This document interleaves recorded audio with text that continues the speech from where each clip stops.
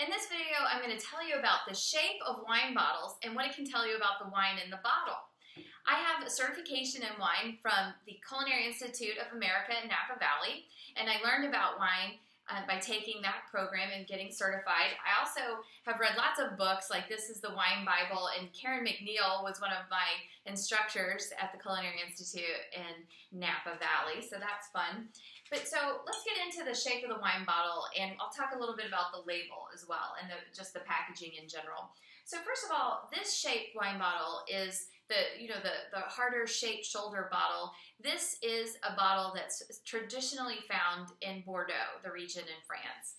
And the other style bottle you'll see a lot is this sloping shoulder bottle. And this is a style bottle from Burgundy, France. Now in France, they make certain wines in certain regions, and they've been doing this forever. It's their culture, and it's a rule they don't really break. So a white wine from Burgundy is a Chardonnay. So if you see a white wine in this sloping shoulder bottle, it's going to probably be a Chardonnay. If you see a red wine in a sloping shoulder bottle, like this one, it's probably going to be a Pinot Noir, because the red wines made in Burgundy are Pinot Noirs typically. Now this rule, can be broken. You're not always going to find that to be the case, but in general, that will be a rule to follow. And then if you see this white wine in this hard shoulder bottle, it's probably going to be a Sauvignon Blanc, because Sauvignon Blancs is the primary white wine that's made in Bordeaux, in this Bordeaux bottle. And if it's a red wine in the Bordeaux bottle, it's going to be a Cabernet Sauvignon or a Cabernet Blend grape. And the Cabernet Sauvignons that are found in the Bordeaux region of France, there are 5 different types of wine or varietals of wine that are in there. And that is the Cabernet Sauvignon, also Merlot, there's Malbec, there's Petit Verdot, and Cabernet Franc.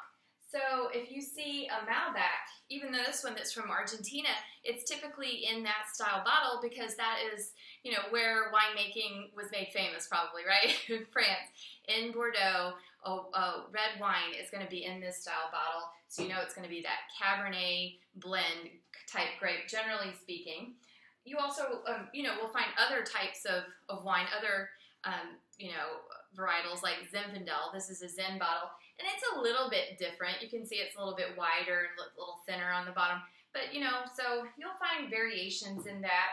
And let's talk a little bit about the parts of a bottle. So this is the neck, this is the body, and this little divot down here, that's called the punt.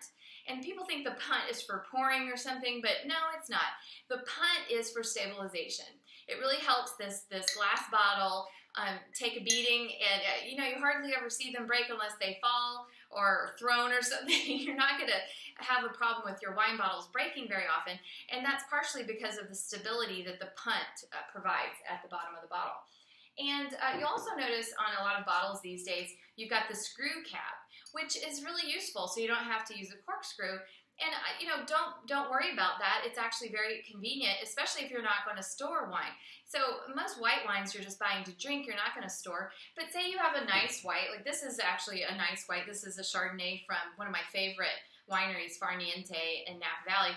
And this one, is a cork, and I might want to store this. So you want a cork, because the cork helps with that process of allowing just a little bit of oxygen to get in there and help the wine age properly.